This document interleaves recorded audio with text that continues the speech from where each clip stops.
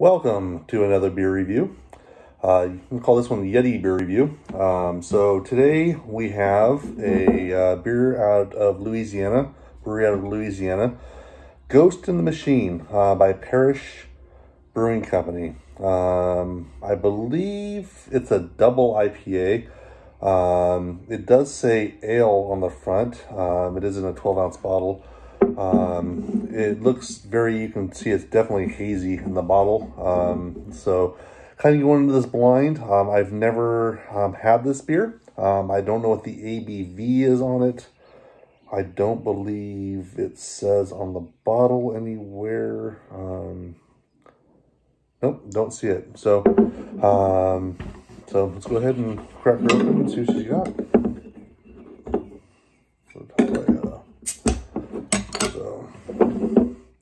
I don't have any Parish glasses, so we're gonna have to use Humble C today from out of Santa Cruz. So, wow, that looks like orange juice in a glass. I'm not sure if you guys can. Looks like on camera, it looks pretty. I'm sure it looks the same here. So, not much head on there at all. Kind of this little film there on the top. So, very straw. It looks like orange juice. It looks like orange juice in a glass. That's what it looks like, and I can smell it from here as well. So, let's go ahead and put her nose in it and see what she got.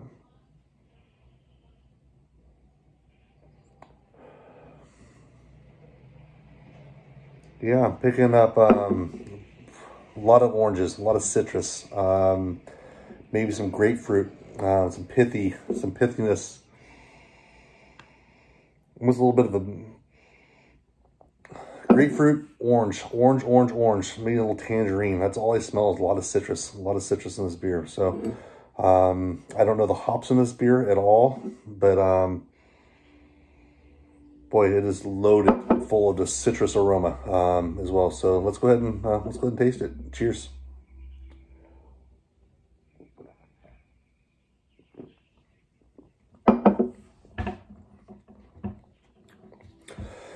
Yeah, definitely taste follows the nose on this one.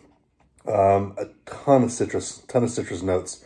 Maybe grapefruit, orange, grapefruit, maybe some lemon zest, some orange pithiness, grapefruit pithiness, lemon zest. It's definitely very citrusy.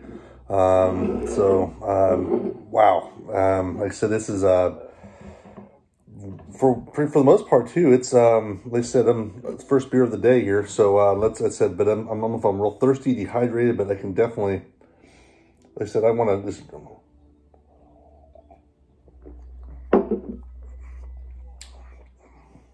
So overall, very smooth drinking. I'm gonna guess this is 7-8% beer.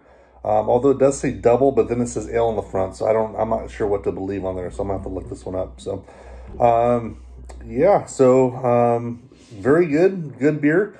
A lot of hype around this beer. I've never had this beer before. I'd say it fills the hype.